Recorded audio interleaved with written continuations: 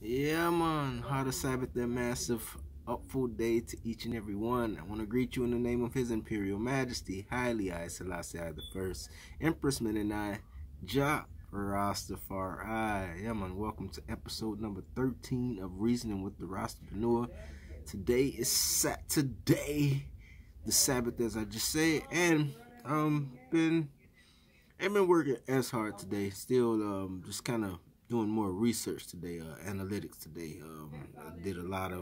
Spent a lot of money out to get these the songs pushed on these playlists. A lot of ads, a lot of playlist placement. So feeling good about it, and a lot of like top 5 placement within those playlists. And so, as I talk about the playlist, we have the algorithmic playlist, which is what we're getting add to, and the more algorithmic playlist that you get add to, the better your chances of getting on an editorial playlist. Just something like a Rap Caviar or something somebody knows like that, or Apple Music like the A-list playlist.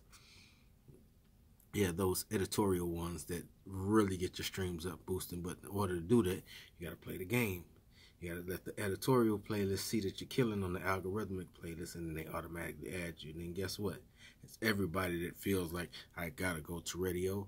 What end up happening is the algorithmic playlist play you good. I mean, you get added to the editorial playlist, and guess who's watching the editorial playlist? Yep, DJs, radio stations, streamers, vloggers.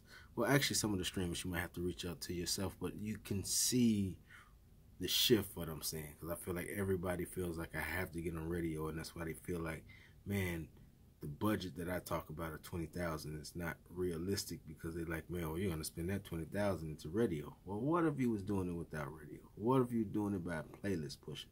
Because ultimately, playlist curators are like, not to say the DJs are irrelevant, you still have to get your music to DJs, because those are the ones that's on the radio and in the club. But ultimately, they're influenced by what they see is ranking on the charts, the streaming charts. So, again, the Stream Machine, which is, again, a brand that I started with my partner Bangs at Archive Dupe. What we're pushing out to the world is that artists that don't have a way to push your music, we're trying to give you a means to push your music, right? So the packages are like a la carte, where I used to have these big packages that you at least needed $2,500 to start off with. So now you only need like $500. $500 to invest into your music, and you're talking about becoming a millionaire. Oh my God, need I say more? One more time, I want to encourage ones this week. It just announced IGTV. IGTV is now paying the creators just like YouTube was paying the creators. So make sure you start making content for IGTV, just like this content that you're seeing from me right now on Reasoning with the Rastapreneur. I got 2 potential website clients that had the initial consultation with them. They are definitely interested in getting the getting the website done, but they need to get their furniture together. So if ones know how to structure a website. So a website itself, the URL is the land that it's on, and then I build your house on top of the land. So build your website. So I give you the bedrooms you like, the ceiling fans on how you like it, all that, the structure part of it, and then it's on you to put the content, or the furniture, which is the video content, the written content, image content, whatever content you're putting on to populate your site and make it look all nice and pretty, all that good stuff. And we are running, yeah, man, Archive Authentics. We had to do local maintenance on the machines. We were running so hard for so long, we had to do a little maintenance, but we're up and running. So we apologize for anybody that has had to delay in terms of the Archive Authentics merchandise. But we like to be clear, because we're just like anybody else. We're humans trying this piece of hair that I'm gonna clean off. Yep, in the middle of this video. Yep.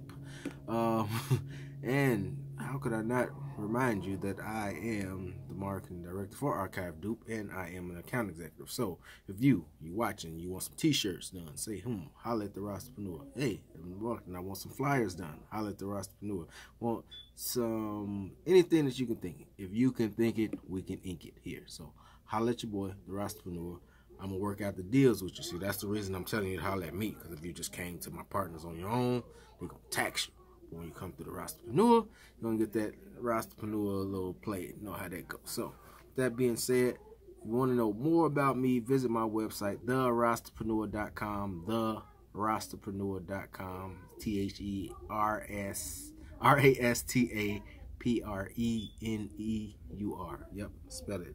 Never want to spell and be actually lost, because I spelled necklace like a necklace, like necklace.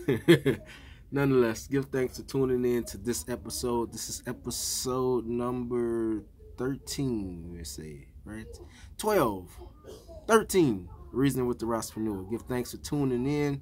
I'll holler at you the next time, same bat channel. Be a blessing to somebody. Spread love like a virus. And make sure you're keeping your heart pure, mind clean. Yes, sir. Any questions you have, feel free to DM. Leave comments too. I want to know the comments on these videos, what y'all think. Till then, blessed love each and every one. Rastafari love. Blessings, blessings, blessings. Yeah, man.